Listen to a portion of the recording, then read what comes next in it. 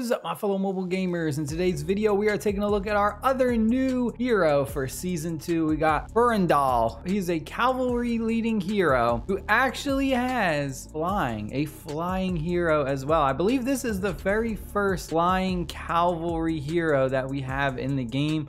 Also specializes in PvP as well as control. Talent wise, I'm gonna say that it's probably going to be mostly PvP and control. I see these two being like the best ones to take. Let's take a look at the skills. We got our rage skill. Rage costs 1,000. Attack range is near. Deals damage to the target legion. Now check this out. Damage type is physical hero skill damage. The real cool thing though is we get a debuff on the enemy. Target gains cowardice, which means any normal attacks launched automatically miss for an amount of time. The first 2 levels, it's only 1 second, but then it starts to scale to 2 seconds, 2 seconds again, and then maxing this rage skill out, we get 3 seconds of pretty much complete immunity to normal attacks because they're always going to miss. The skill damage factor is pretty low. Maxed out, it is only 1,200, so definitely not a huge damage dealer. So that's why I'm saying I really like the control aspect of this hero, especially with the PvP. And this is good no matter who you're going up against because every legion does normal attacks. It doesn't matter what hero the opponent has. Now, the way this character works is he does have some other passive abilities that kind of like, they start off really strong, and then as the battle goes on,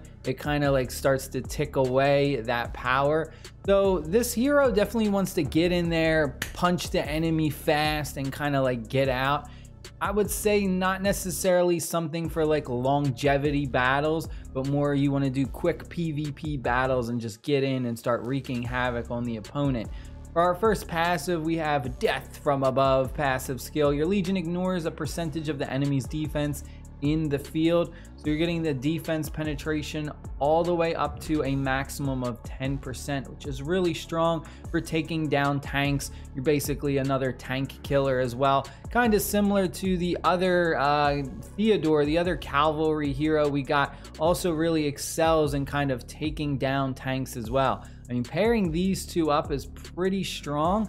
You get the skill damage from Theodore, and then you're going to get like the control aspect from Forondil. Also, another really good combination I think with this hero is going to be obviously the big damage dealer, who's really strong. One of the OP heroes for PvP right here. Pairing them two up, devastating combo. Next passive we got is Song of Swiftness. Grants a buff when he leads a cavalry legion.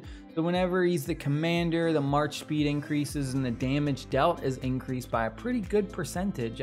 At base percentage, 4%, that's pretty good. And then when he's the deputy though, you get hero skill damage increased and your rage skill cost is reduced. So one of the most versatile heroes in this game. Put him at the commander position, put him at the deputy position. Either way, you're getting some type of value, and it really helps you for different situations. And our last passive skill we have is Aiming High. Now this is the one that kind of deteriorates over time. So all your legions gain an attack bonus upon entering battle. The attack bonus base stat is 20%, which is good. Bonus effect though, however, is reduced by 5% every 20 seconds you are in the battle. So right off the bat, if the battle does go for more than a minute, you are initially going to lose all of that attack bonus. However, you can max this out and it does go up to 40%. So you'll get that initial big punch of 40% attack bonus damage right off the bat, but then it will start to slowly deteriorate the longer the battle goes on. So like I said, this is a hero who really wants to get in, do a lot of burst damage really quick, and then kind of get out. And then for our Awakened skill, the Awakened skill is pretty crazy. When he goes ahead and launches a normal attack against a legion that has that cowardice debuff on them, they have a 50% chance, I guess that's 50% chance, it just says 50% of inflicting physical defense break and a slow for 3 seconds, and it can be triggered once every 5 seconds. We're reducing our enemy's physical defense by 20%. Plus, you have to also remember our other passive ability, we're getting the defensive penetration.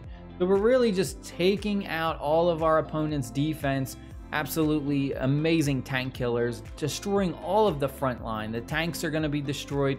If they try and throw cavalry units, they're going to be destroyed unless they kind of have these two new heroes kind of paired up. Then it's going to be a real standoff, but really just takes out the front line like it's nothing.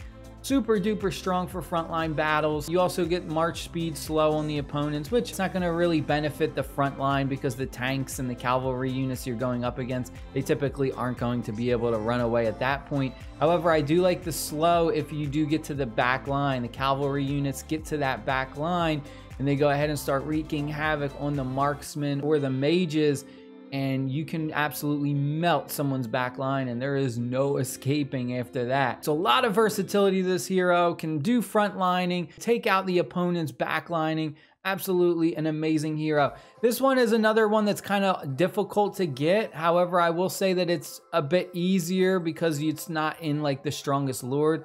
Theodore is probably the hardest one to get. You can get Forondil through the hero wheel, but it actually like just expired, I think like a day or two, but we did have a wheel where you could get his hero shards. So it's a bit easier to get in, but again, it's a little bit of RNG. You kind of got to get lucky. I hope you guys and girls enjoyed the video. Stay happy, stay safe, and I'll see you later. Peace.